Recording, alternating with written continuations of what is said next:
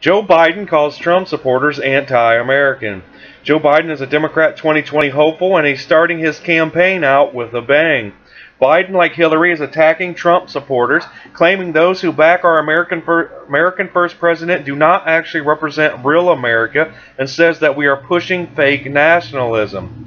Meanwhile, as Biden critiques Trump supporters and the Republican Party, let us remind you that last week Democrats defended terrorist group Hamas and came out in support of bloodthirsty gangbangers MS-13. Democrats are also aligning with a washed-up porn star and her ambulance-chasing lawyer and trashing our Second Amendment.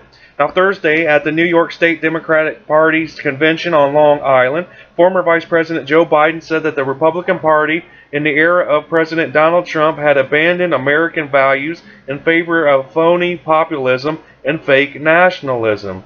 Biden said, "This is not your father's Republican Party. This is a different deal.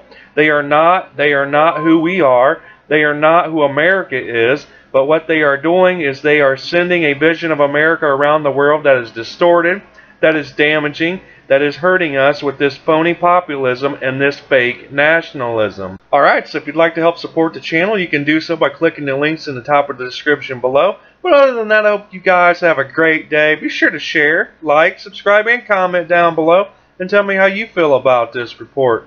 And let's try and make America great again. I appreciate you. Peace.